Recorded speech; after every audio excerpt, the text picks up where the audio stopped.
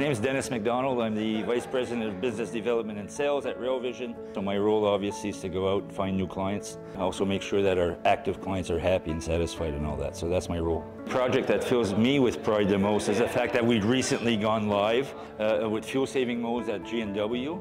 And it's so cool because we've been working on this really, we signed the contract a year and a half ago. So to actually be live with them now and sending them recommendations is just fantastic. It's great for us, it's great for the industry, and I think it's going to bring a lot more work from G&W, who own 110 railroads.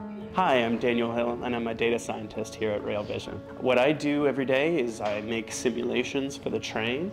I work on our data pipeline to process data that comes to us from a train and clean it up so we can make analytics from it. One of the challenges we run into is with simulating all the train dynamics and movements. So that means breaking down all the forces, how they affect the trains, making sure that the coupler forces are safe for our freight runs.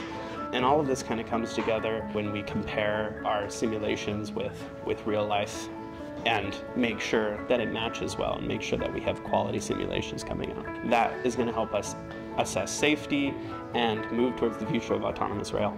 My name is Noemi Jeffrey, and I'm a GIS Developer at RailVision Analytics. I mainly work on everything related to geospatial information, geospatial data, as the GPS coordinates, elevation, track data, and everything related to also maintaining the geospatial database. I really wanted to work in a team that really has the same ambition as me and that really was as motivated as me to work on a common project.